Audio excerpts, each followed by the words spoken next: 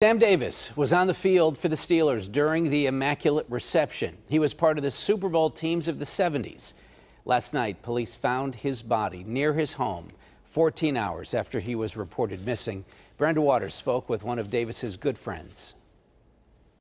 Yeah, I've shed some tears, and I'm okay with that. I think that's part of being a man. Former Pittsburgh Steeler John Kolb was number 55. Sam Davis was number 57.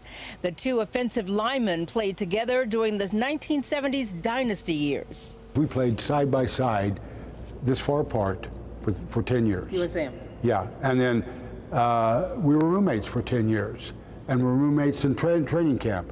So I spent 20-some hours a day with Sam 10 months a year. Sam Davis was found dead at the bottom of the steps of his apartment at the New Life Care personal home in McKeesport. Police say his family had become concerned just before 7 Tuesday morning when they were told he had not come down for breakfast and to take his medications.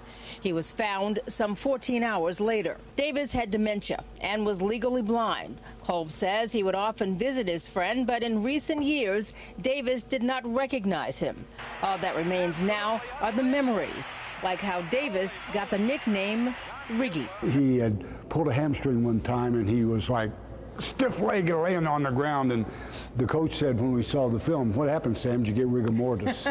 Kolb also recalls the time Davis was injured and Craig Wolfley took his place. Because Sam and I had reduced our communication to kind of an Archie Bunker grunt system.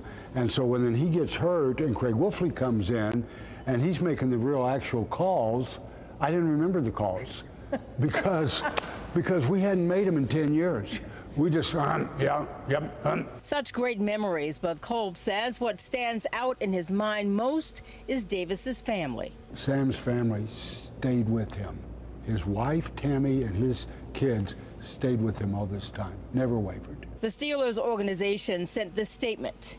"We are deeply saddened to hear of the passing of Sam Davis. He played 13 seasons and was beloved and respected by his Steelers teammates, coaches, and staff. Our prayers go out to the entire Davis family during this difficult time."